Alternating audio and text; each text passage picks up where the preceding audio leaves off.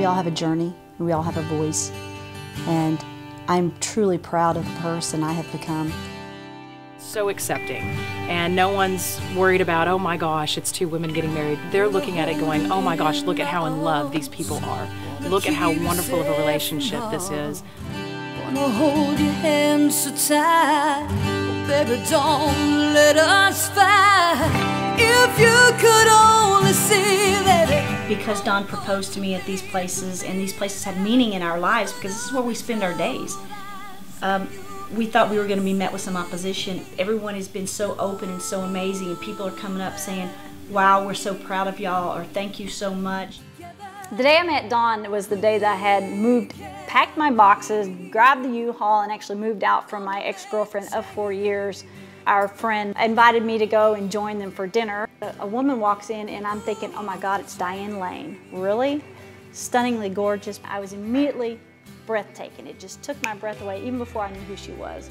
We did have an instant connection. We talked, and I remember sitting around at a fire just talking to her for hours, and I really don't even recall what we talked about. We had a great time. It was easy, and it was amazing. She let me chase her for a long time, but I obviously caught her. Open up your loving arms, you'll begin to see.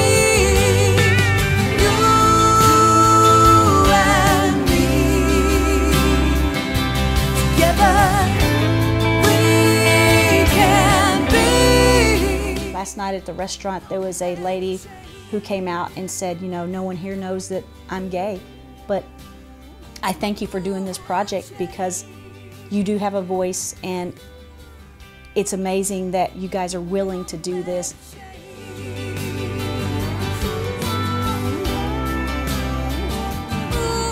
When you make a commitment like this, it should be a commitment that you're making to spend your life with someone. This is the person for me, and I need to make those efforts to make this work.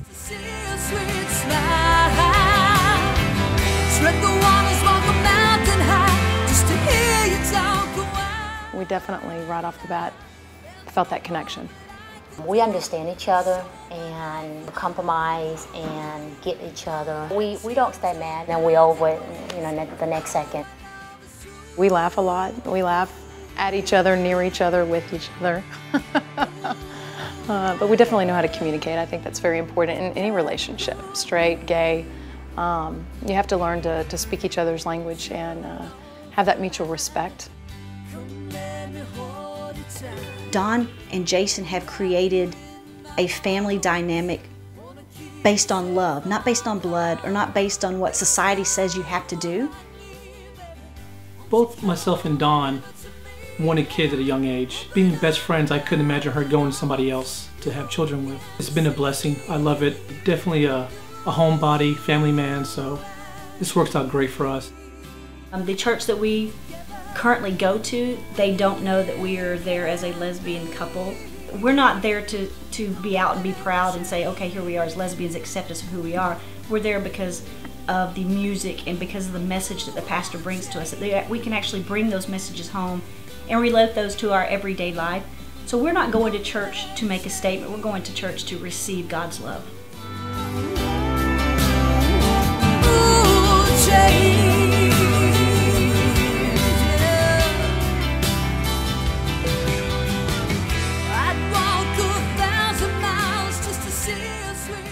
I left a communist country to have freedom, you know, in America, where I can be who I am. That's what America is about, freedom to love whoever I want to love. I was very passionate about youth and really that's a calling, if you want to call it a calling. I've always felt very strong about our young people, the influences, how that affects the choices that they make. Today you see a lot of the bullying is what they call it. To me it's just judging. I think it's very powerful whenever a religious establishment, a church, an organization, a school is telling a young person that who they are is not acceptable. I've never been open. I've always been in the closet at my job, and it's hard for me to tell people and not feel ashamed of being a lesbian. And this is my time I finally feel like I'm not going to be ashamed anymore. And I'm proud of being a lesbian for the first time in my life.